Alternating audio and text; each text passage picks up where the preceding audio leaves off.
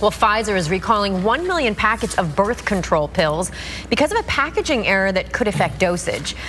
Police in Fullerton need your help to find an elderly woman missing since yesterday morning. 7 weeks indeed. Well, in your health news today, a proposed medical marijuana mouth spray has little potential for abuse, according to experts. And for the latest health news, click on ktla.com/health. All right, well, in today's Eat Beat, LA Times food editor Russ Parson shows us how to make one of his favorite weekday dinner dishes. Let's take a look. Well, Susan G. Komen for the Cure Foundation has recently severed all ties with Planned Parenthood based on recently adopted criteria, saying they would not fund any organization that was under government investigation. Now, in September, a Republican congressman from Florida launched an inquiry to determine whether Planned Parenthood uses public money to fund abortions.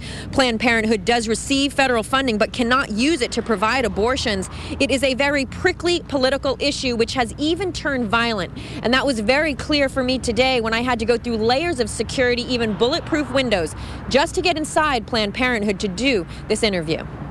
However, the executive director of the Chicago-based Pro-Life Action League says pro-life people object to Komen giving money to Planned Parenthood because, quote, since they are the nation's largest abortion chain, every dollar facilitates their operations, end quote.